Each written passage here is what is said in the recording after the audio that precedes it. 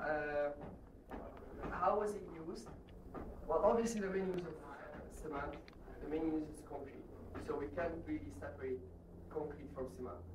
So how do we use it on site? Okay, how do we transfer it there through trucks? Okay, and my colleague Ahmed Jamal is going to speak about the different layers in the packaging. Okay, we just transfer it on site, and there's two types. There's the ready mix, which everybody is getting familiar with, like all the companies, the international companies, and the ordinary companies that are using ready mix. It's mixed in the batch, and they transfer it to the site. So you use actual concrete in the site. You don't need to mix it on the spot. All the traditional. Why is the ready mix more respected than the one made on site? Yeah, that's a good question. Well, because in the ready mix, if you want to mix it in the site, there's really low quality control over that. Well, by quality control, what do you mean? By quality control, like the percentage that you can't weigh on site. You only. That's number one thing. Number one thing is on site. It's usually volume batching. What's volume batching? And when you mix the concrete, you mix it by volume. However, on site or on a batch plant, it's weight batching.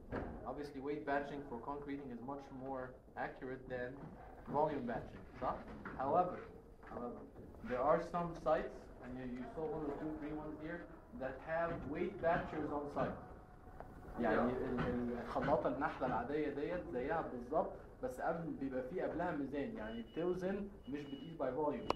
عادة انتوا بتشوفوا لما بيخلطوا when they mix concrete في النحلة, they have some sort of a container, a box for us or something.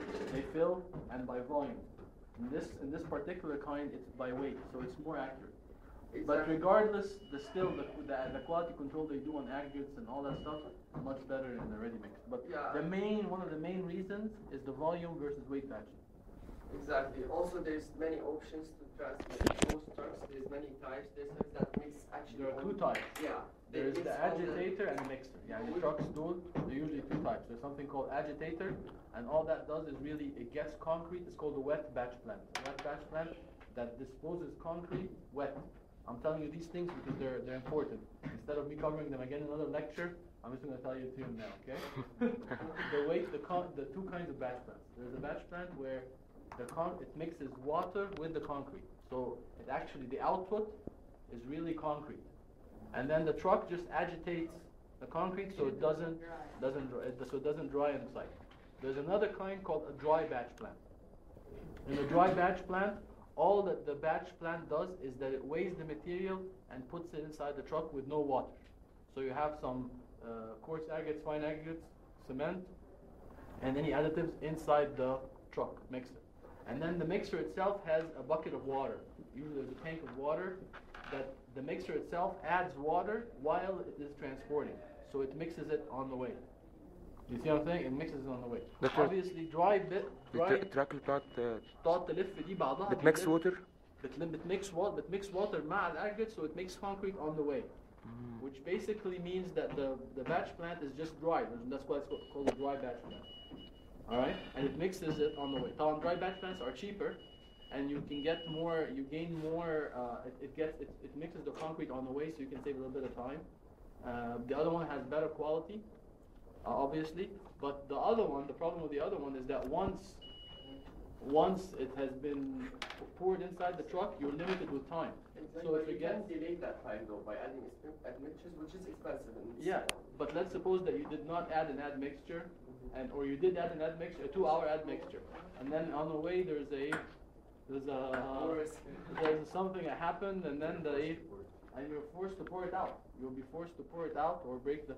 However, with the other one, you don't add the water until you're sure you can get there.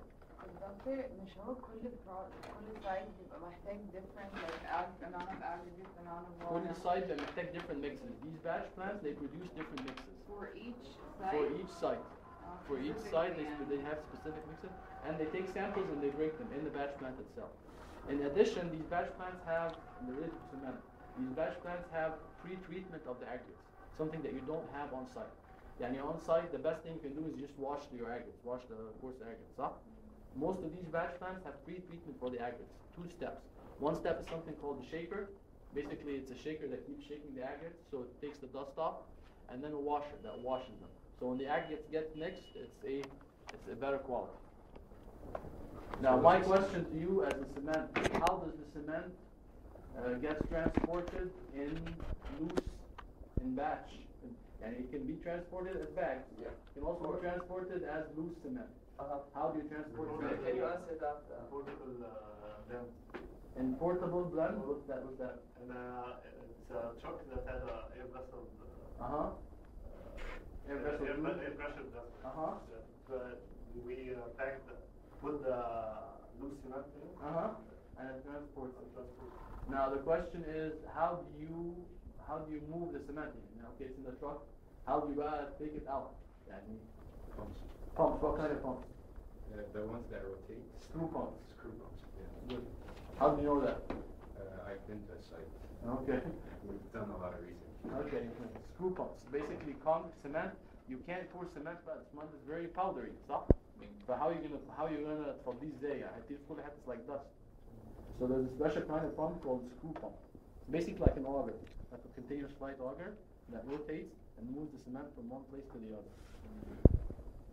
Okay, so our use of cement, mainly concrete.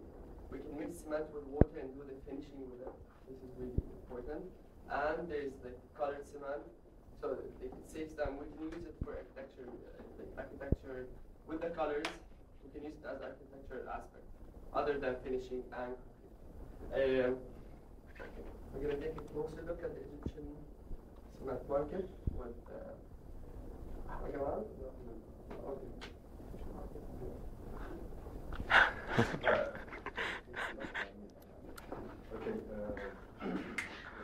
Okay, there's a lot of the cement industry in Egypt is kind of abundant. I mean, there's a lot of producers. 16 to be. Yeah, I mean they're countless. I wouldn't even. 16. Yeah, there's like Portland Cement. A lot of them anyway. 16 companies that manufacture cement. For a size of Egypt is a lot. We export a lot. We're one of I the actually huge have. I exporters. did a map on Google Earth that shows them. If it didn't work, I'm gonna update on my laptop. Great. Okay. All right. The reason we export a lot of cement is because cement is a very energy intensive process. Yeah, you guys didn't continue the process. Are you going to continue the process of cement making or no? No. Once it goes out of this tube, then it gets actually to where the clinker gets mixed, gets transformed into cement. And the way it gets transformed into cement in these large kilns. الأفران الكبيرة دي.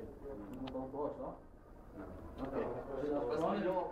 الأفران الكبيرة ديت basically they have to be working 24 hours. So it requires a lot of energy. I mean the temperatures are I heard about that. Afrondi, لو وقفت it's really hard to get to that temperature again. So بيعملوها بمينتننس مرة واحدة في السنة تقريبا لازم تبقى 24/7 معها عمال معاها عشان. That's why when you stopped and said they're going to be working, I said obviously because they don't stop. Yeah. So this is a very energy intensive process, huh? And because it's energy intensive, it's very polluting.